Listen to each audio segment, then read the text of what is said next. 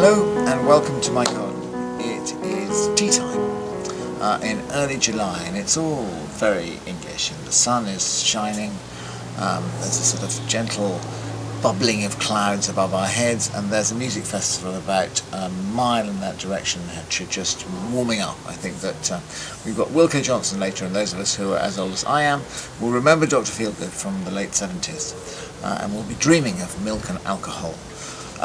Anyway, not the point. The point is basically that I thought that everything is actually looking not too bad right here. It's a very, I mean, as you know, it's a very, very young garden. It's under a year old. This time last year we were covered in mud and builders.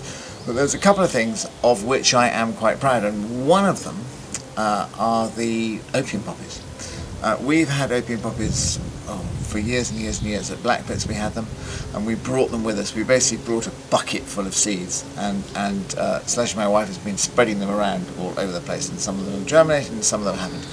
So I thought we can go and visit them. There's one particular opium poppy, which is this dark purple one, and the seed pod for that came, do you remember a television programme that Dan Pearson made called A Year at Home Farm?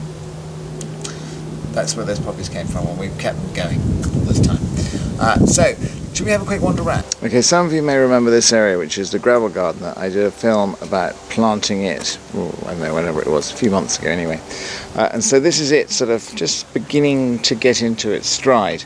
All the plants are still quite small, but we've got quite a nice sort of covering, and then that then goes up into pretty much the only bed that I've actually done.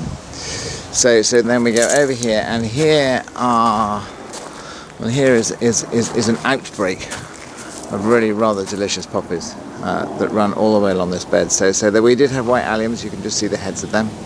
And then there are these poppies, and then it goes on to monarda, and then salvia, and then drifts off in that direction. And over there is the greenhouse that I think I've shown you before.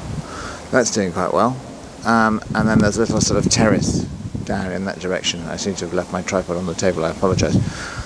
And then up there is the sedum roof. You remember we looked at that last year?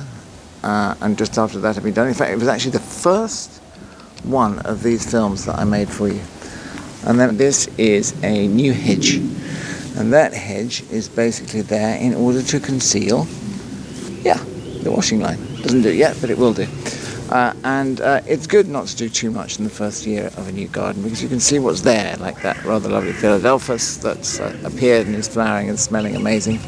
And then we have this sort of bank which has got some laurels, otherwise tree peony, and then more poppies. However, if I go too close to this bank, you will see that the whole thing is not green lushness, but actually almost entirely weeds. And I've planted some trees and some shrubs and some herbaceous stuff in there, and I'm basically going on the principle that provided that they don't die, then they will become bigger, and provided that I pull out any weeds that have seeds, then they will not return next year. So this is the principle and the idea. So from a distance, it looked green and lovely. If you get a bit closer, which I will give you a privileged view, you will see that there's an awful lot of weed in here.